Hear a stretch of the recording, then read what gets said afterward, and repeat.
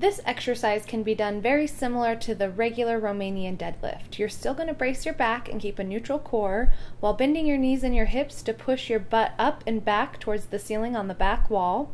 The difference here though is instead of just locking out the weight, you are going to purposefully lock it out with an explosive lockout. It's kind of like a Romanian deadlift kettlebell swing hybrid. So here it's a nice smooth Romanian deadlift and then thrust your hips, squeezing your glutes. You should feel a nice intense glute engagement here, and maybe it'll get your heart rate up a little bit more.